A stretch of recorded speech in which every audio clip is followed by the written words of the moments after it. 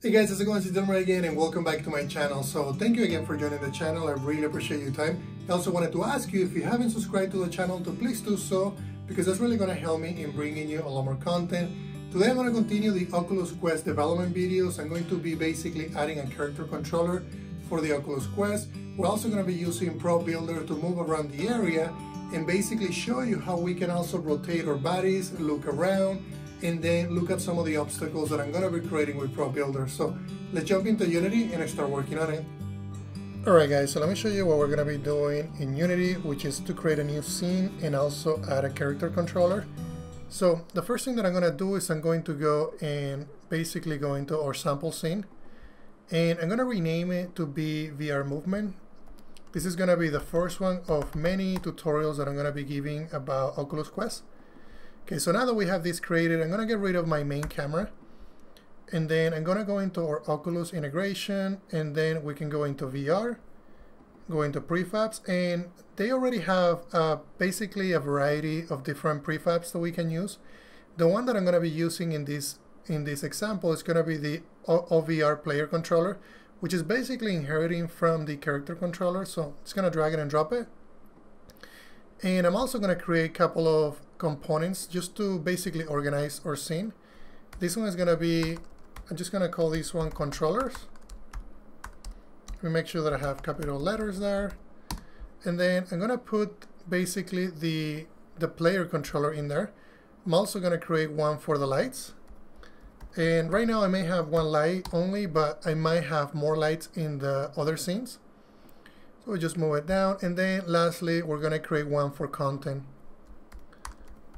The reason why I'm doing it this way is because I got this structure from doing Magic Leap videos. I know that they keep the structure that way, so I'm just going to start doing it that way because I really enjoy that structure. Alright, so now that we have the controller, we have the lights. Let's look at basically the player controller. So if you look at the player controller, you're going to notice that you have, of course, we have a character controller assigned. We have different settings that are already predefined for us. We also have an OVR player controller. This is going to be the controller that we're going to be using basically in virtual reality. There's a lot of different settings in here that I might not cover. I will cover the snap rotation. We're going to basically look at turning it off and also how it reacts when you have it on. And then it also comes with an OVR scene sample controller and also the OVR debug info. So now that we have that set, let's go ahead and make some changes on the position. I'm just going to set it to 0, 0, 0. And then I'm okay with the rotation of 0, 0, 0 and a scale 1, 1, 1. That's completely fine. So now that we have that, I want to add some other, basically some obstacles. I also want to add an environment. And I didn't really want to spend a lot of time using a program like Maya or Blender to bring things in. Instead, I'm going to use Pro Builder. So let's go ahead and go into our package manager, and I'm going to look for Pro Builder in the packages. So let's just wait until it loads, and we can basically download the latest version. So I'm going to go ahead and download for that 1.0. Let's just go ahead and hit install.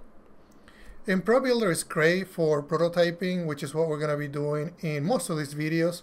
Then I think what I'm going to do is, after we're done with prototyping, we know the basic movement, jumping, running, and picking items.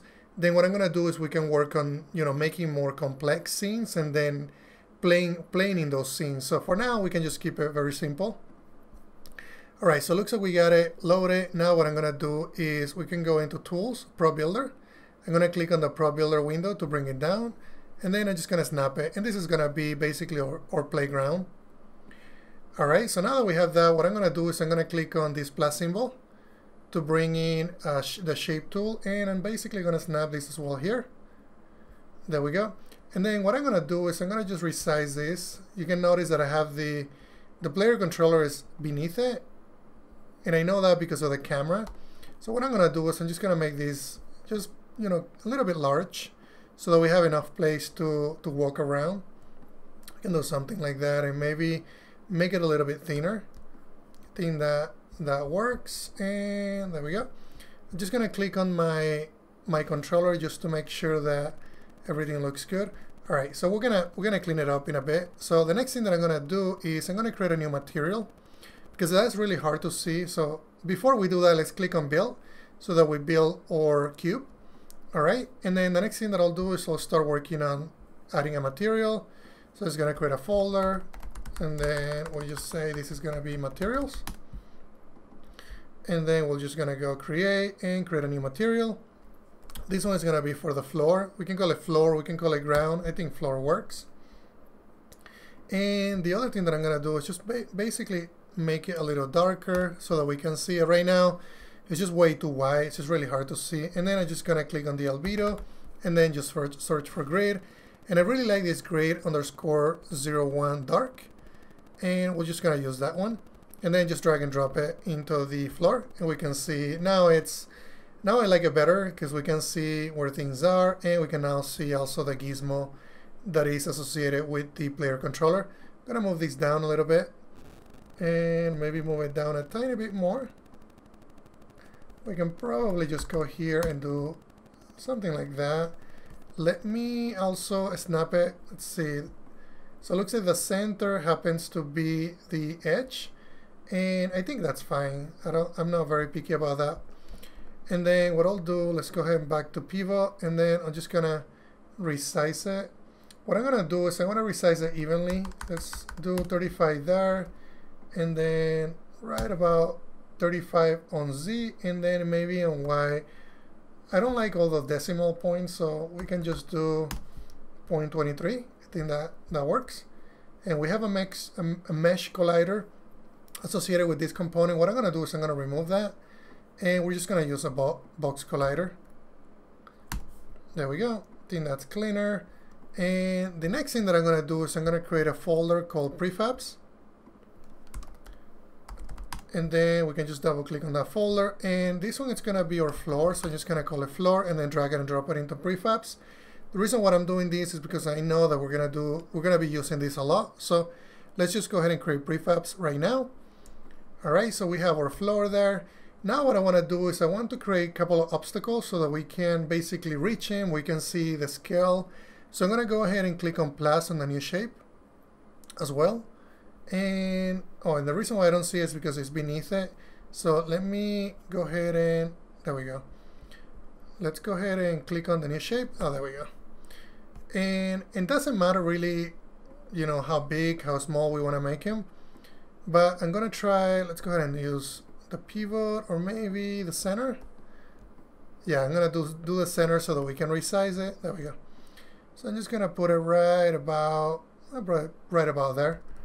I think that's fine, and then I'll just move it.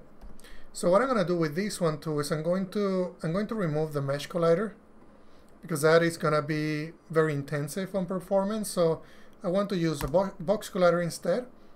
And then I'm also gonna add a rigid body because I know that at some point we're gonna be moving those. So rigid body, the box collider, and then I think that's good. And then we'll just call it obstacle. And the same thing that I did with the floor, we're gonna drag it and drop it into prefabs. And looks like I don't have, let's see what this is doing.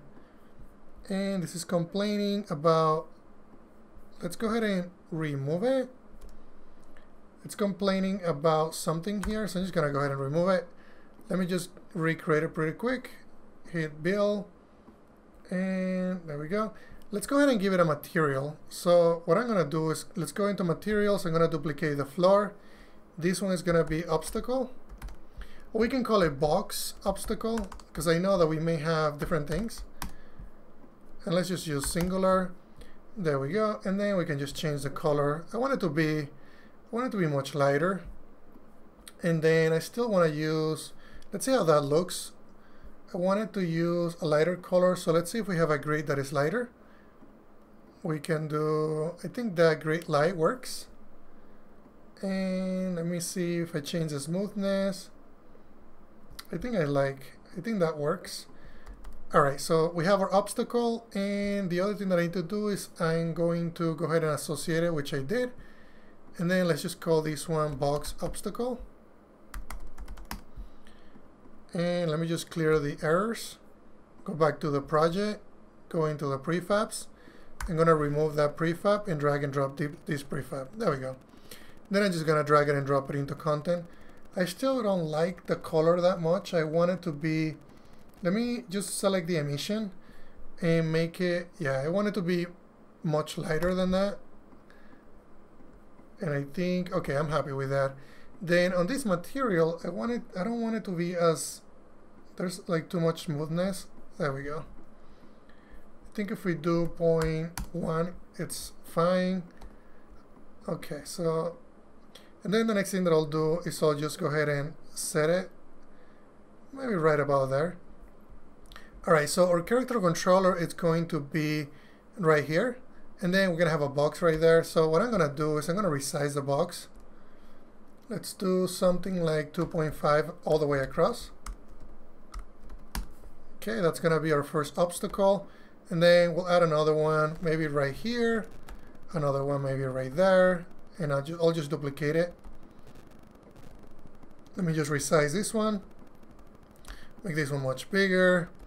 Let's maybe add a wall somewhere here, and I think we can just make it a little skinnier and maybe just put a wall right there. I'll just snap it right to the edge. There we go. So we have a little wall there. We have a couple of cubes. Let me just make this one a little bigger. Maybe I'll make this one a little smaller, and we should be able to walk around. Okay, so I'm happy with that. So I'm just going to rename all of these ones to be box obstacle. There we go. And all right, I like to have things organized because I'm going to be basically putting this code in GitHub, so I want you to download it and see everything, very well organized. All right, so I think I'm happy with what we have. We have a pretty good indicator. So I'm going to do two different tests. On the first test, we're going to have the snap rotation basically check, and then on the next test I'm going to run a new build and we're going to have it turned off. So I want to show you the difference between those two. I'm going to tell you right now that one will make you really dizzy and the other one won't, and you will notice which one it is as soon as you're seeing the experience. So let me go ahead and get this build.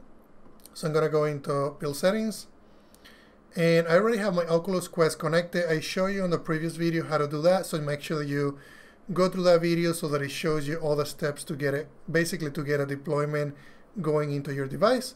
Okay, so now that we have everything set, what I'm going to do is I'm going to click on build and run. And then this one is going to be the movement demo. I think that name basically suits this pretty well. Before I do that, we need to do one thing. So let me hit cancel. We need to remove the previous scene that we built and add this scene. So this one is going to be the VR movement. Okay, now we can go back into build. And this one can be, we can probably just match the name so that we are consistent. So we can just call it VR movement. And then I'm going to hit save. And then this is basically going to run and deploy to my device. So I'll show you here in a few seconds how it looks on the device. Alright guys, so this is now launching. Let's look and see how our scenes looks like. So I can see the walls that we added. We can also see the cubes. It has that high emission. The other thing that I'm doing is I'm basically moving the joystick on my right controller. So you can see that it's doing a snap, what they call a snap rotation. It's not a smooth rotation when it's turned on, but when you turn it off, it basically will be smooth. This one doesn't make me as dizzy, so I kind of like this one, even though it's not as realistic as the other one. So, but you'll be, like I said, you'll be the one to decide which one works better for your game. So I'm basically looking around, and this is really cool. Like I can see the sun, you can see the sun, I can look around. I also have the grid in front of me, so you can see that that still works and is part of the built-in core functionality. Can now get close, and because I have a rigid body and also collisions, this is not allowing me to go through. And you can also see that we have shadows going on. I can move around, so it's really crazy that you can get so much done with in so little time. So that's honestly what I wanted to show you, and I'll show you on the next demo. What I'm going to show you is how we can do basically the rotation without snapping. So let me get that build and show you that in a few seconds. Alright guys, so let me show you the one with basically the smooth rotation. So I'm going to go into my library, I'm gonna go into unknown sources, and then we can open up the one that I just built. You should see the Unity logo here in just a second. And if I walk around, you can see that we have the walls, but if I move and do a rotation, you can see that it's now smooth, it's not snapping. It does make me a little bit dizzy when I'm doing it, but I think it performs. It feels more realistic than doing a snap, but you know, you'll be the judge whenever you're creating your game to see which one is better for your player. So that's honestly everything that I wanted to show you guys. Thank you. Alright guys, thank you very much for watching this video about Oculus Quest development. If you have any questions, please let me know. Also be sure to check out GameDev.net because they have amazing resources for game developers. And also find me in Patreon.com where I'm basically posting information about what I'm doing behind the scenes and also early access to source code. Thank you very much guys.